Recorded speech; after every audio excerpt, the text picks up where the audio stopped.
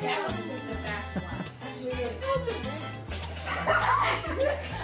hate that so much.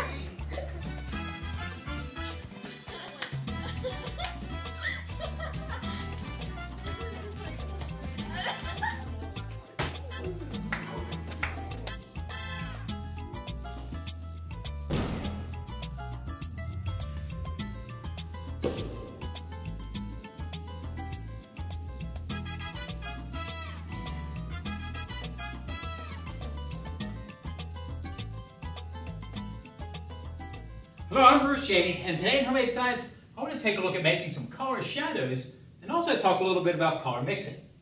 Now this can be a fun activity for kids to try, and it's also a good way to learn some properties of light. So let's get started. We'll try this with a couple different light sources, LED flashlights. These are LED lights that operate on 110 volts.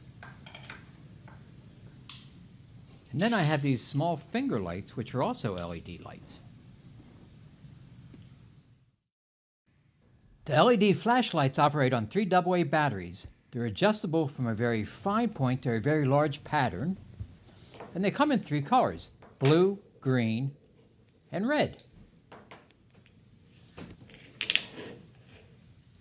I made adjustable holders for each flashlight out of a wooden block and some wire. There we go. To make the colored shadows, I simply position the flashlights at different angles and broadcast them up onto the wall. Let's start out with just 2 cards, the green and the blue, and that's going to give me cyan. Standing in front of it, I get black, blue, and green shadows depending on what lights I'm blocking. Adding red and blue light gives me a magenta.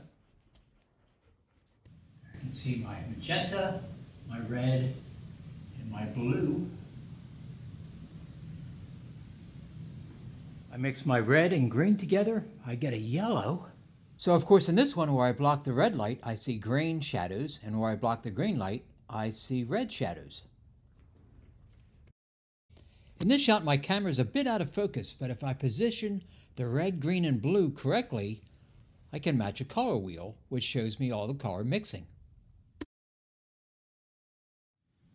With all of these lights on, I can see white, and in the shadows I have black, which is blocking all the light. I have red, I have green, I have blue, I have yellow, I have magenta, and cyan.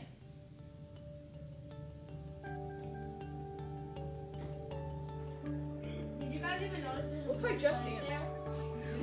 No, I just called it. No, really. Kata's like looking at the light like. Look, I don't know. He's gotta grab me by your neck. The screw-in bulbs have a remote that goes along with it, which is going to allow me to get several different colors out of each bulb. However, the quality isn't quite as good as the flashlights. Now I'll set these up the same way and then use the remote to change the color of the individual bulbs.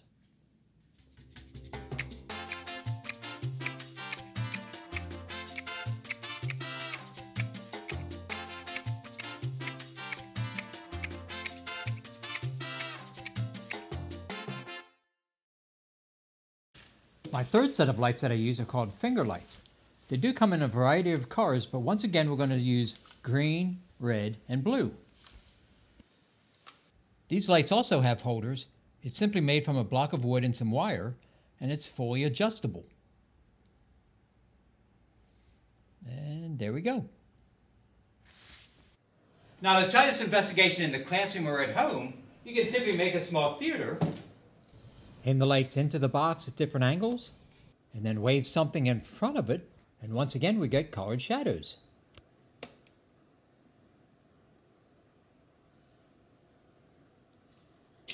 Or if you can find some type of wind-up toy or battery-operated toy, you could put that in there, and let it make the colored shadows.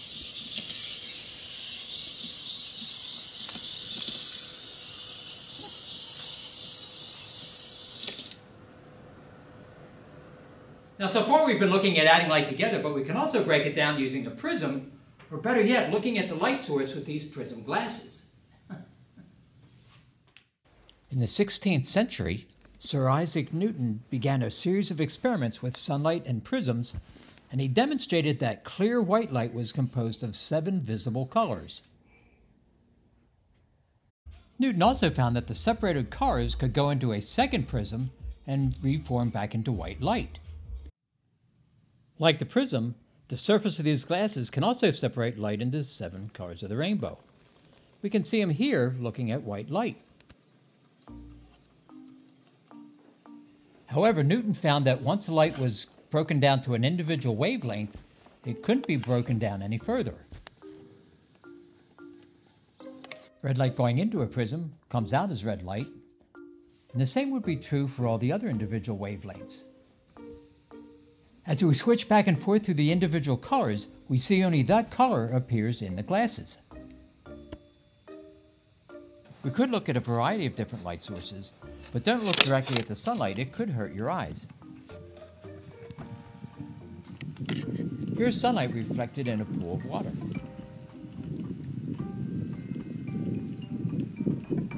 Here's some fluorescent lights.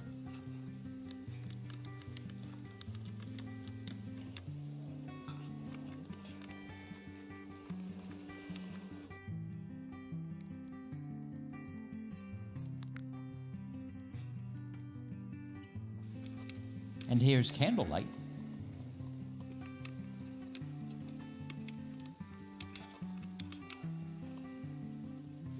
Instead of separating the wavelengths, we can look at blocking them by using filters or dyes.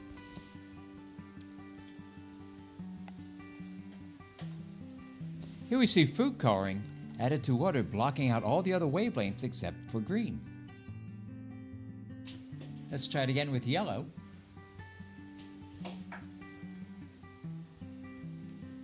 In this case, we can see that the yellow dye allows some of the red and green light to pass through it.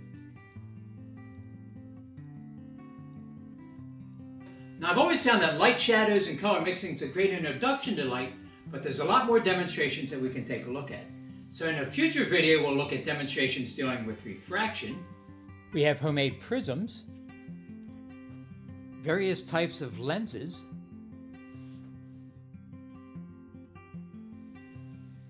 we'll also take a look at reflection.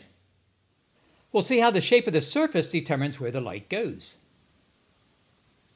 We'll look at concave surfaces and convex surfaces. As always, I want to thank you for watching, and I hope you'll come back and see me again. Okay, bye!